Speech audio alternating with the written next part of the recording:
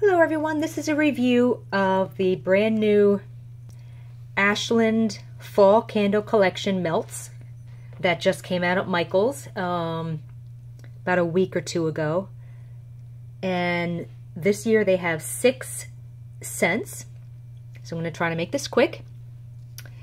Also, the Ashland melts are made by Hannah's Candle, and you can find their melts and candles at candlemart.com. However, they do not have these scents on their website because these scents are made specifically for Michael's Arts and Crafts.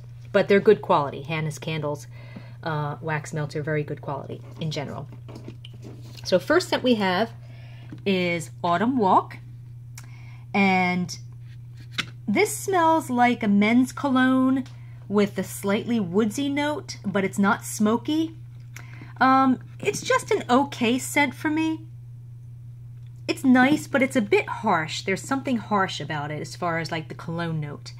The throw was excellent, 3.5 or a 4 out of 5. Next we have Baked Apple Pie. And this is a nice, sweet apple pie scent with a hint of cloves.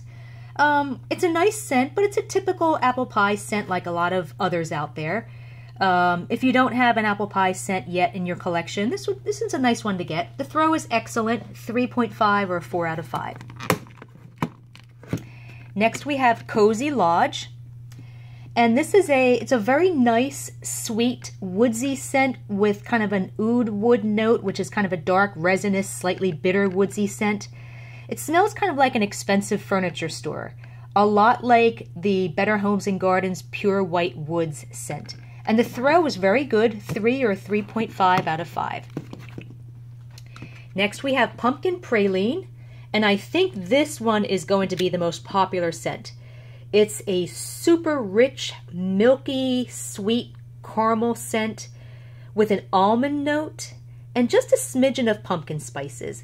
It's very similar to the Mainstays Pecan Pumpkin Cake, except this scent has an almond note that the Mainstays scent does not have, but it's very rich, very nice rich scent. And the throw is very good, 3 or 3.5 out of 5. Next we have Pumpkin Spice Chai. And it's a sweet pumpkin pie scent with a hint of chai tea. That's all I can say about it. The throw is good, 3 out of 5. And then last we have the Spiced Citrus Pomander. I'm normally not a fan of pomander, which is generally a combination of orange and spices like clove. There's just something about the scent that I don't like.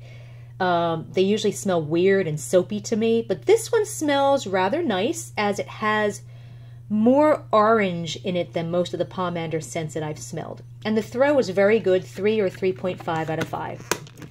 These are normally $3.99 at Michael's, but they often have sales, 40% off, so most of the times you can get them a lot cheaper. So, yeah, hope you've enjoyed this review, and I was able to keep it under 4 minutes. Have a great day.